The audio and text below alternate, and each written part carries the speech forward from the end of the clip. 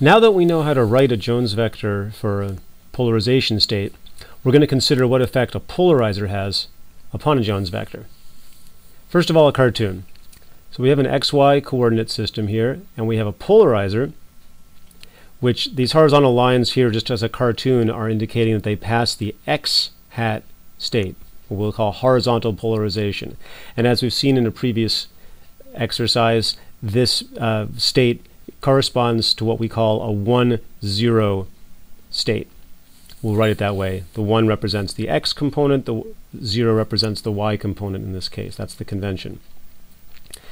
So how do we write the effect in general of a polarizer upon any state? We'll continue to consider the 1-0 polarizer as a special case, and then we'll generalize. So let's think about the input and the output of light going through the polarizer. So we'll consider input and we'll consider output. And the reason I'm writing these in reverse order is because of the way matrices are written. By convention, linear algebra, you start with a state on the right and you multiply with elements that are written to the left of that initial element. So the input state, in general, that might be coming in from over here, we could write and say that this is an EX, EY state coming in general. So let's write that again over here. We have an EX, EY state, and in Jones vector notation, we would write it this way. If EX and EY are real numbers, then this means that this is a linearly polarized state, but they don't have to be real numbers. They could have a phase relationship relative to each other, in which case the state in general will be elliptical. And just to remind you that by convention, what this is referring in standard vector language to an EX x hat plus EY y hat state. And we would even furthermore remember that we would be multiplying this by e to the minus I omega t if we wanted to ask at various times what do EX and EY look like in a given plane. This full thing would give the time dependence of EX and EY. So now this is going to get acted upon by the polarizer, and specifically a 1-0 polarizer. And then the output, in this case, is going to be EX 0, right? We've selected out just the X component of this state over here. And let's think about this the following way. That's equal to a 1-0 state times the amplitude EX. What I'm emphasizing here is that if you send anything, any state, through a 1-0 polarizer, you know that you're going to get a 1-0 aligned state out. It has to be X hat polarized. How much of the field there's going to be will depend upon how much X there is in the initial state. So it's helpful, instead of just writing the final state as EX0, to break it down into two parts and to say that this 1-0 state, that's the unit vector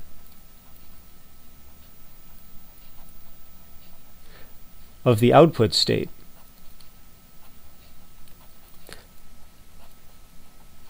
It's a unit vector in the direction that the polarizer passes. That's got to be the vector that characterizes the output Jones state. And then this EX, let's identify that carefully as the amplitude. How much of a 1-0 state, how strong is the 1-0 state that gets through the polarizer? So we could actually, in this very simple case, break this down into steps. Suppose we wanted to know what the amplitude is going to be of this state coming through her, and we didn't want to use Jones notation. We would say that to find the amplitude,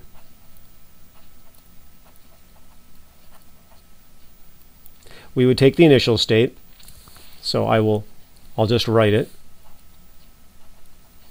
EX hat plus EY hat. And how would I figure out how much X component there is in that initial state? I would just multiply it by the following. I'd multiply it by 1 X hat plus 0 Y hat. That's certainly going to tell me how much X component there is in the initial input state. In general, I wouldn't use 1 X hat and 0 Y hat. If the polarizer was tilted at some angle, then I would have different coefficients for the X hat and Y hat, but this one's particularly easy to see.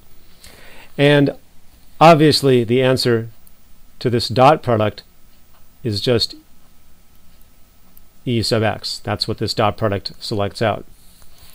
Then, suppose I wanted to know what the state is going to be when this polarizer acts on something. Well, I don't have to do any math at all. I just know that the polarizer's output state is 1 X hat plus 0 Y hat.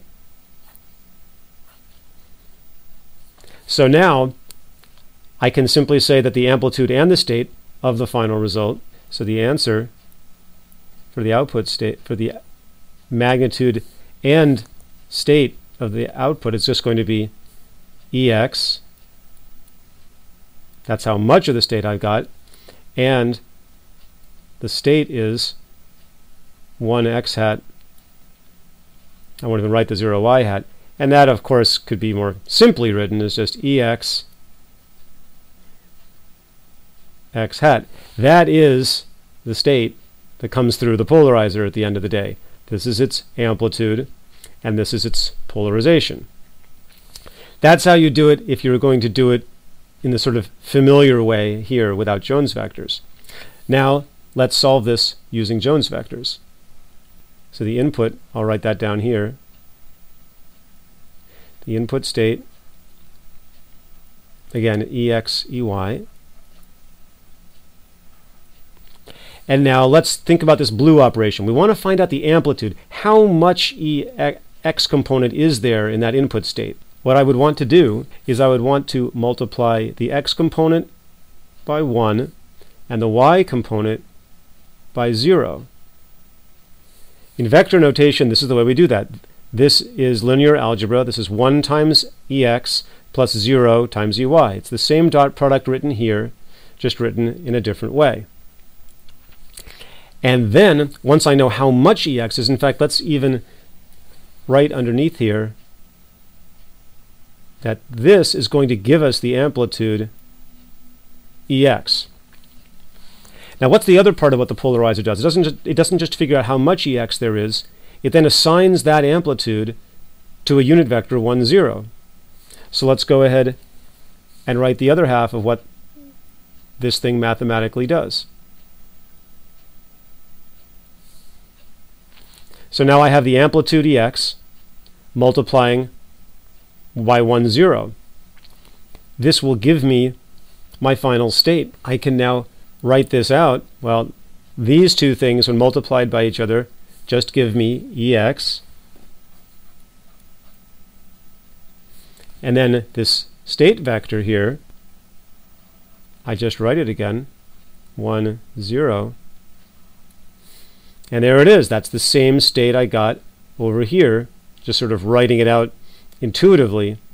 Here I get the result by sequentially considering an input state, figuring out how much X component there is in this input state, and then having an output state pointing in the 1, 0 direction with that as its unit vector.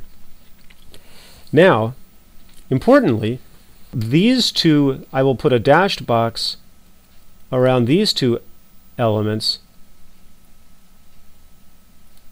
These two things are what the influence of the polarizer. Right? I've got this as the input. This here is the output.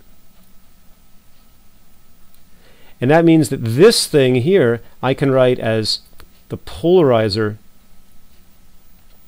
effect. And I like to think of it as this way: the blue part telling you how much of a component there is in the input, and the red part telling you what state you're going to have in the output. However, if you want to do this actual multiplication out of these four things, I will tell you that this P matrix in this case is equal to 1, 0, 0, 0. For me, that's harder to keep track of, not in the special case of an X-aligned polarizer, but if we go to an angled polarizer, I find it easier to write the components out in blue and red conceptually, rather than having to remember 4 elements here. I only have to remember 2 numbers, because these 2 numbers in blue are the same 2 numbers we see in red. Now I'm going to just set up that general angle problem for us. So suppose instead of the polarizer passing a 1, 0 state, we could, instead of passing that x hat state, we could rotate the polarizer through some angle and say that instead it passes a state cos theta sine theta.